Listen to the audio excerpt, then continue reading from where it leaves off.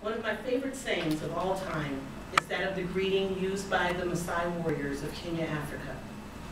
As they greet one another, one warrior will say in Swahili to another, "And how are the children?" The proper response is to say, "All the children are well."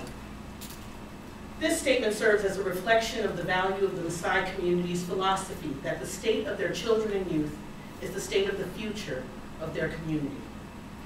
I am a strong believer that we too should view communities in this way. With the recent tragic events,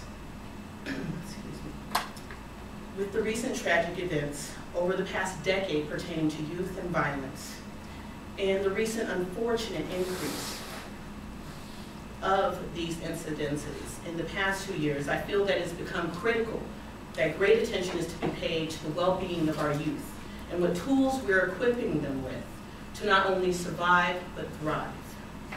This is why I've chosen my community project to be in supporting the expansion and implementation of restorative justice programming in schools. I believe that youth of today have great potential, given the appropriate resources and tools to resolve the greatest issues of the day.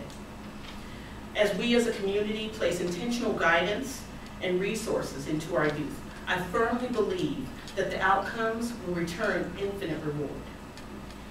My hope in the coming future is to partner with the Colorado Youth at Risk program and Manual High School in order to carry out at least 2 restorative justice service models, that being peacemaking circles and restorative restitution, in their leadership development class called World Changers.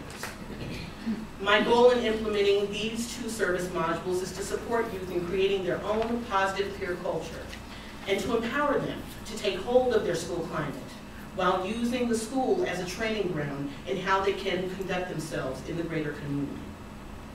Using the ideas from prior class sessions of creating consensus within the group, being intentional about my own personal change process as a leader, and change processes within the various groups I'll be working with. I plan to connect the strategic use of informal and formal networks in the community to spread the message of the importance of restorative justice programming in schools. Ultimately, my hope is that through the work of expanding restorative justice programming, as I'm sure is the hope of everyone here with their community projects, is that we will all be able to say with good conscience that in fact, all the children are well. Thank you.